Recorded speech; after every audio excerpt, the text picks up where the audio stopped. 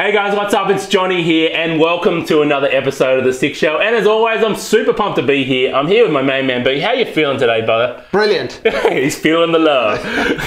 This week on the show, I'm going to share you a little story of how the assignment for the lounge has inspired me to create this awesome macro that I'm also going to inspire you with. Yeah, and I interview Matthew Shipp, a photographer from the Share, Inspire, Create Lounge, and he gives us great tips on what to do in your first commercial photo shoot. Awesome, man. Let's get into it. Enjoy. The SIC Show. Share, Inspire, Create.com. Share.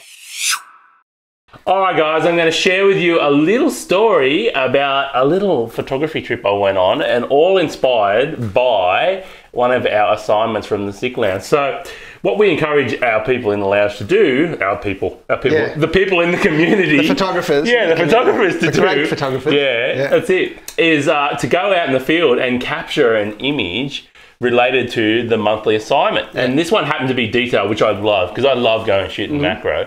So I went out this beautiful morning. It wasn't much of a sunrise, so it was a perfect time for macro. And I found these beautiful bits of dew glistening in the sun, just on grass. Ah, lovely. And if you can isolate a subject like that, it makes for a beautiful, beautiful macro image. But the moral of the story is, it forced me to go out and look for something to capture for the assignment and use skills that I may not normally do, you know? Yeah. Because if I'm a landscape photographer and I go out and I just shoot wide all the time, and I love shooting wide, and there's nothing wrong with shooting wide, but it's forcing me to narrow down whether with a long lens or a macro lens and pick out details in the landscape, and for me to learn, you know, just a different way of photography. And I think that's what's so powerful about the assignments, mate. So it takes you out of your comfort zone. It does. And it gives you something to focus on. Yes. So something new that you may not do every day. And it gives you inspiration too. Yeah. You know, it gives you the inspiration to go out and do something different. You know, that's awesome. So there you go. Are we going to see this image? Yeah, let's do it. Let's do it in the next section. Inspire. Alright guys, here's the macro image I was telling you about, and you can see here what it is. It's a portrait image, and there's a curl, just a slight curl in the grass that comes down, and right at the bottom, in the bottom left lower third, there's a water droplet. And I think it's a simple subject, something that can be found really easily, but when it's isolated like this with the green tones in the background, I think it just makes for a beautiful image. Yeah, lovely, man. I love it. And I just love the way my eye comes in from the top right and goes all the way down to that water droplet. And the water droplet is super sharp, man. Can you zoom in on that? Yeah, yep. Awesome. There you can see. Yeah, there we go. Yeah, I love it. And look at that magnification through the water droplet. So you can see the backs of the grass, the back of the grass magnified through the water droplet. And love it, man. It's so what lens did you shoot this with? So I've got a 105 macro. Okay. And I often put my 1.4 converter on it, because the 105 macro is a 2.8. It's only around $1,000 lens, so it's not, you know, it's not like a massive expensive macro lens, because you can get the 180 and the 200mm lens for, you know, a couple of $1,000s, you know. Yeah. So what I tend to do, because it's nice with a macro lens to have a bit of length. You can get cheaper ones that are around 60mm and stuff like that, but the problem is you got to get so close to your subject, it makes it really hard to capture macro.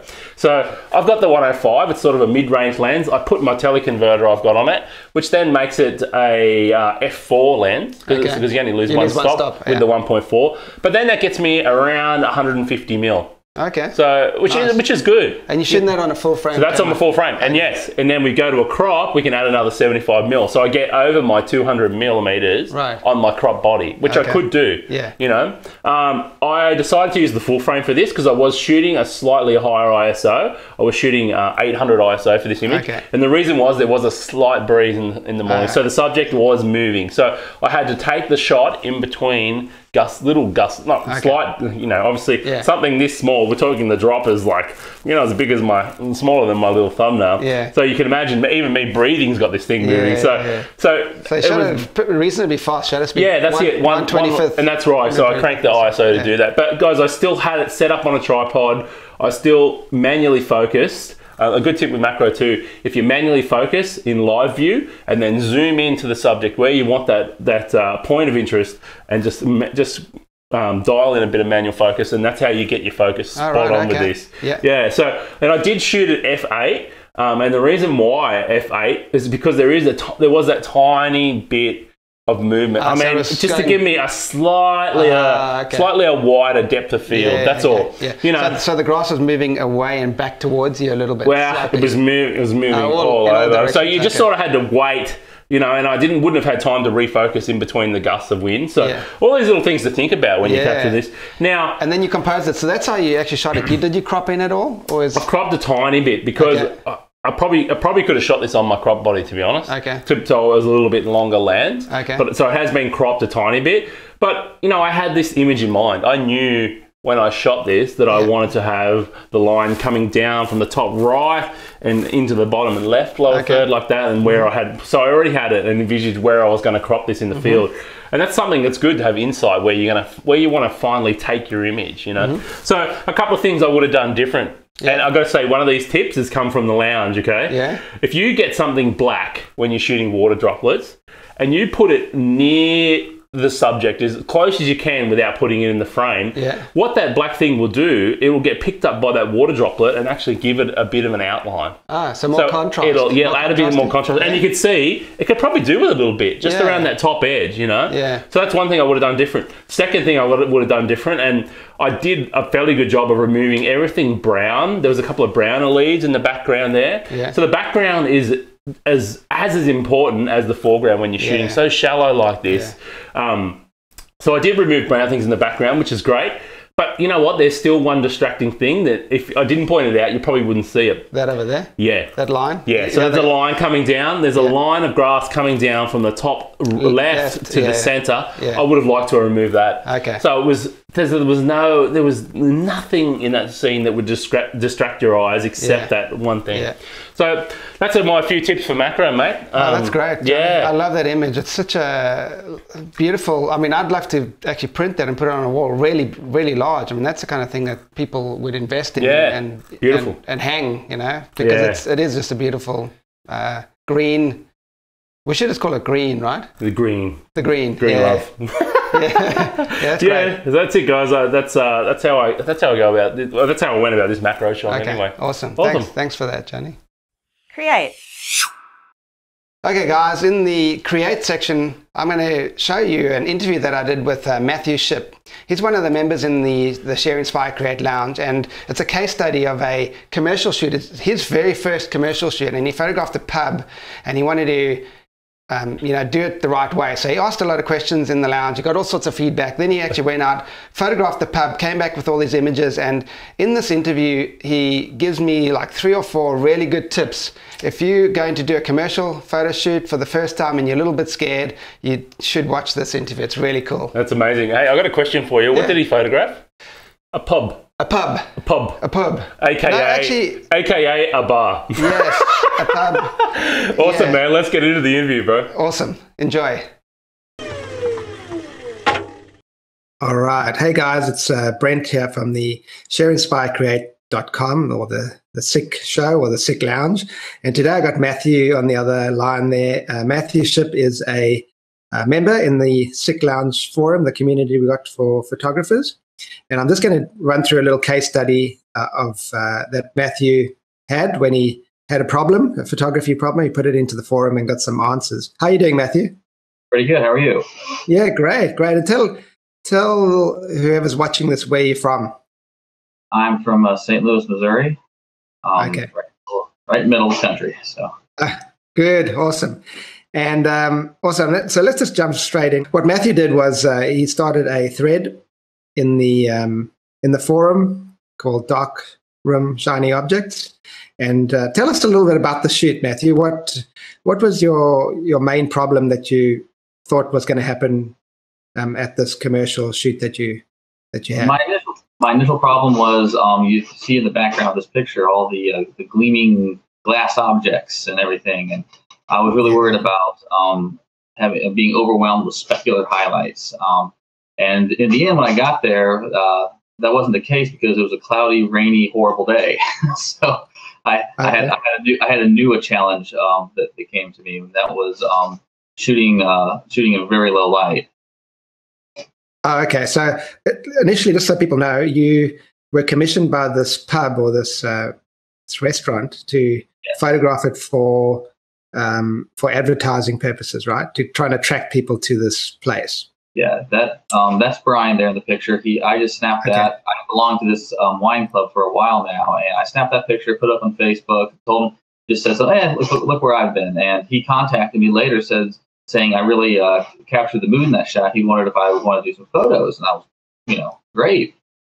So we went in, talked what I was going to do, talked price, and it was a half-day process. He wanted me to shoot his bar, really show off the wine bar, and mostly for social media. And then later on that night, he wanted me to come back and shoot an event he had with a local band, and people having a good time. And I tried to do my best to portray both of those. So he's seemed to be pretty happy with them. A few of the challenges I had was in the middle of a shoot, one of my backup battery gave out, and so I was limping along on a half-dead battery until my wife saved me and brought in a new battery.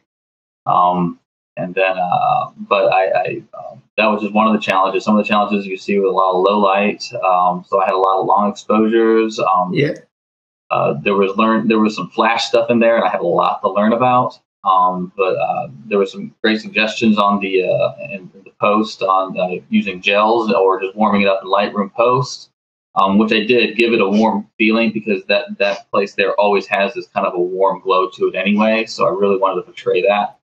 So that was some good advice. And I think you gave me a couple pieces of advice about getting close and getting that nice shallow creamy depth bokeh and using it to isolate images of the wine bottles and such. Totally. And if I remember right, I asked you a lot of questions about, what was the purpose of the shoot?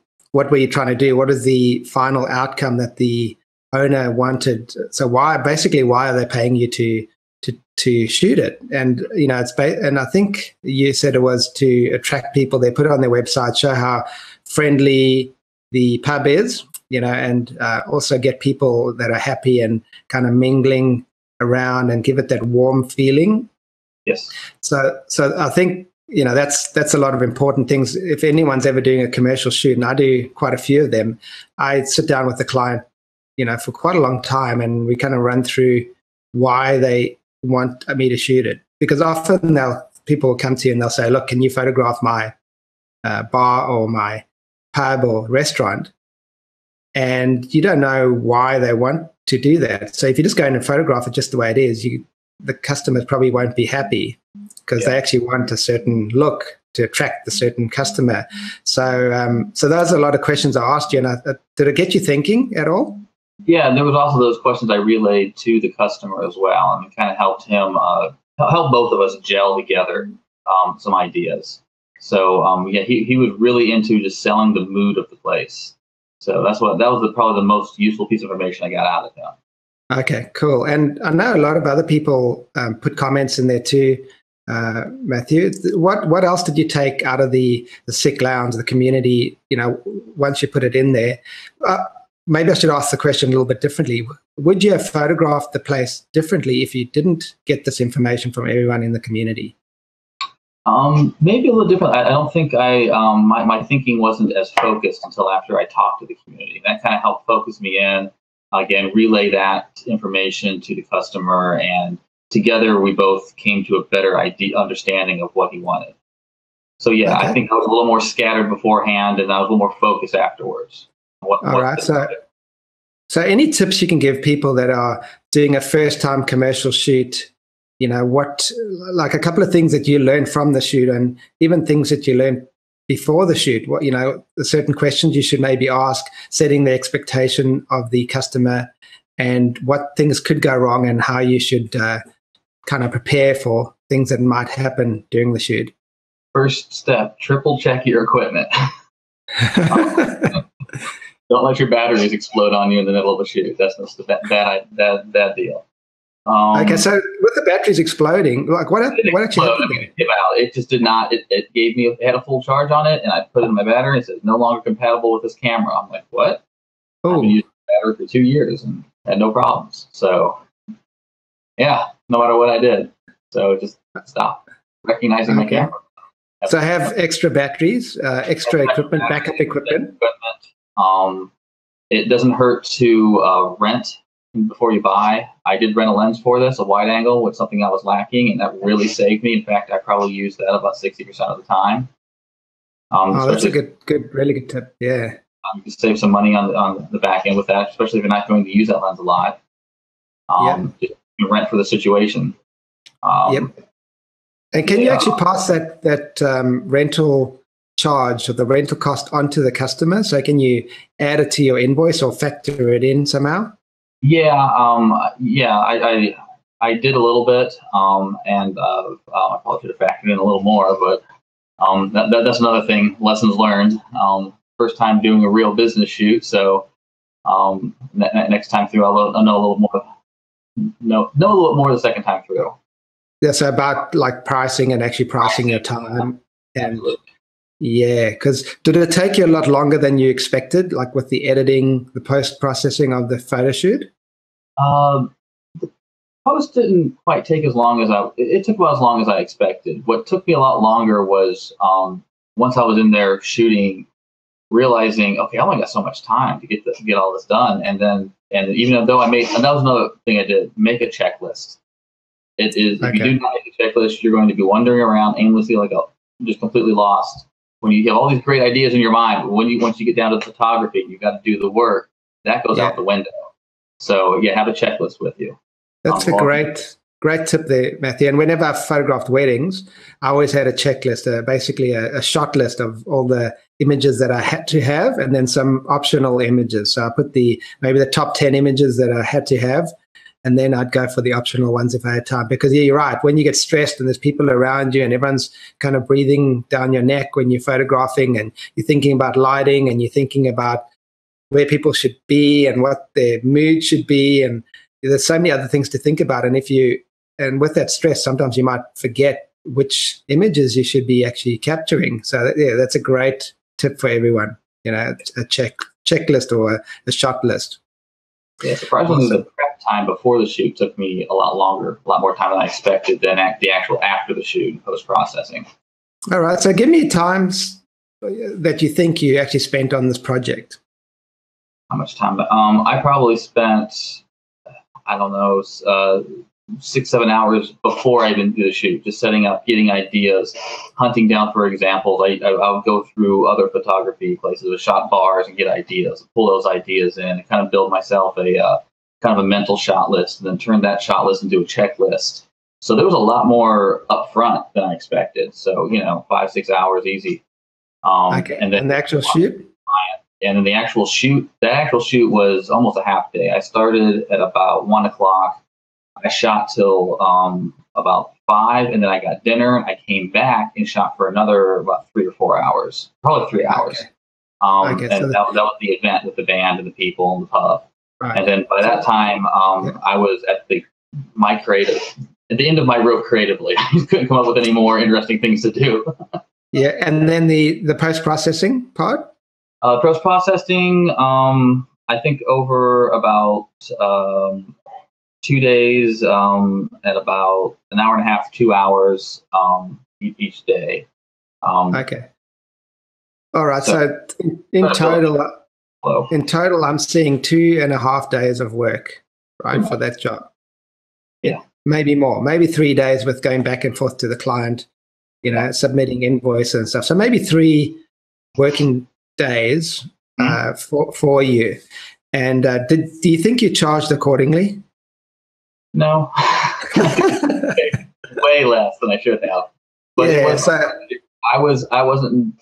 myself wasn't I was confident as I could be, but just going into the unknown, I wanted to be fair to him.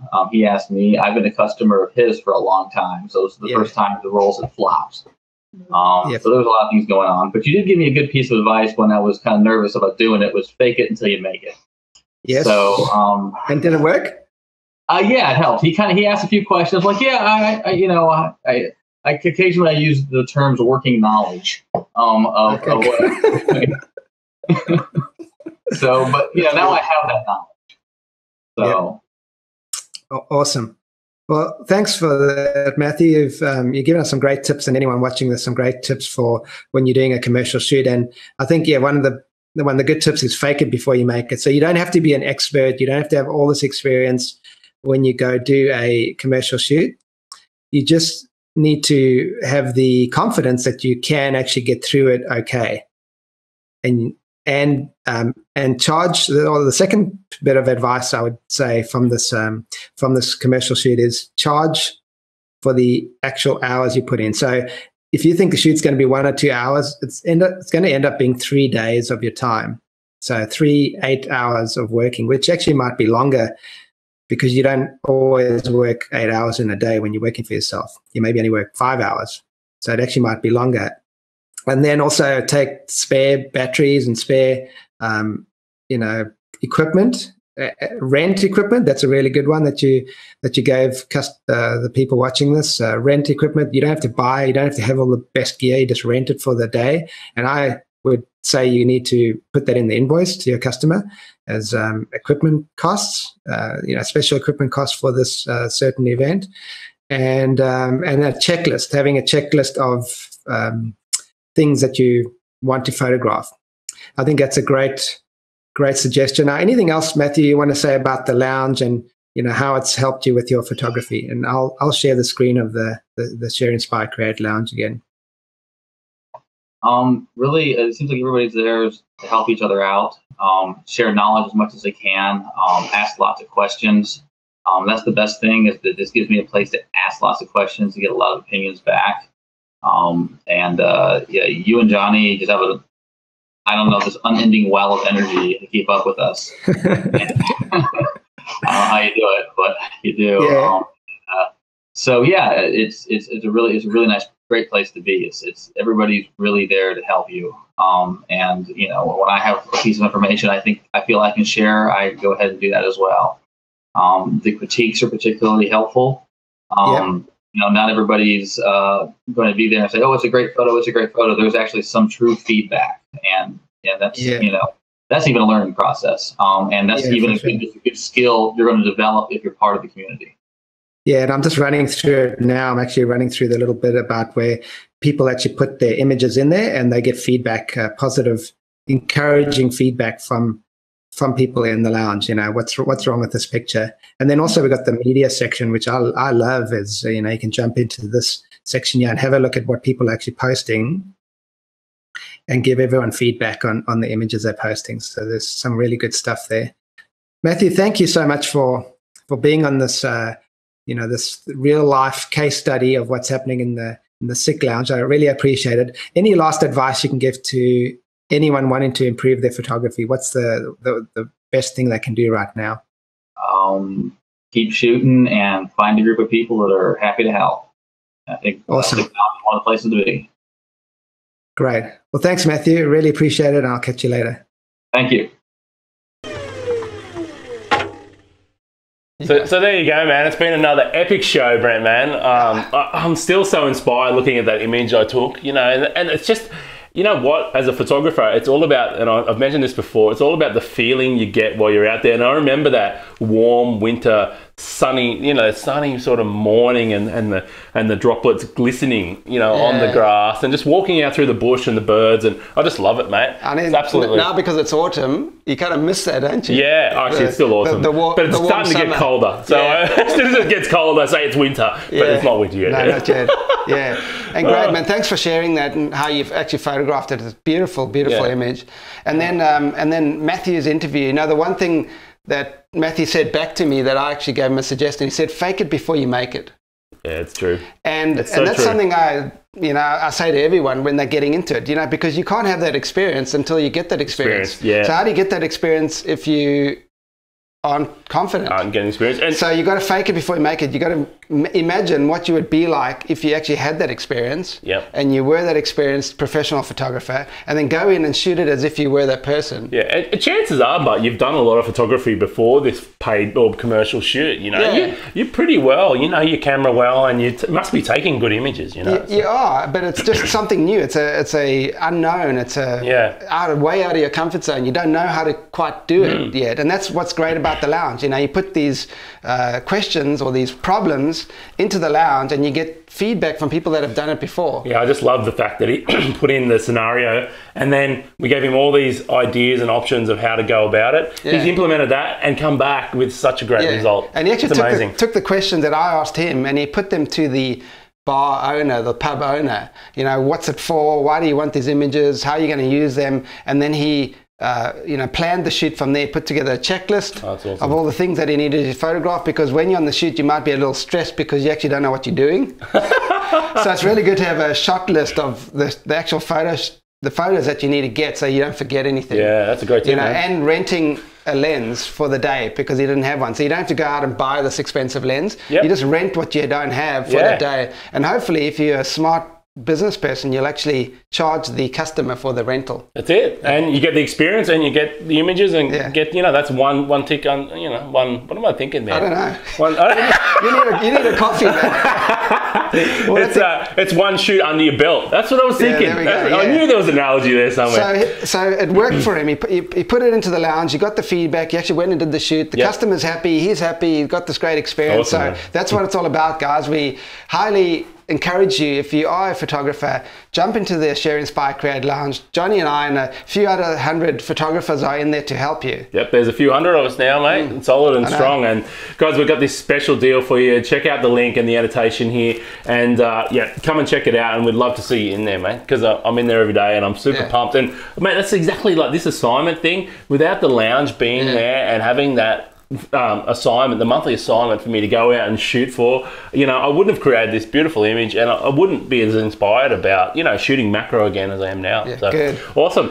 All right, guys, thanks for watching the show. It's been another epic one. We hope you enjoyed it as much as we did creating it for you, and as always, please leave your feedback below this post and share the love, share the photo love, y'all, because that's all you need to do. Share this post and get the word out about the show, because I know me and Brent, all we want to do, Brent and myself, because that's the proper English, Brent and myself, all we want to do is help more photographers just like you master their craft. So that's our main goal with everything we do. So basically what Johnny's trying to say is just share the love. Share the love, share this post.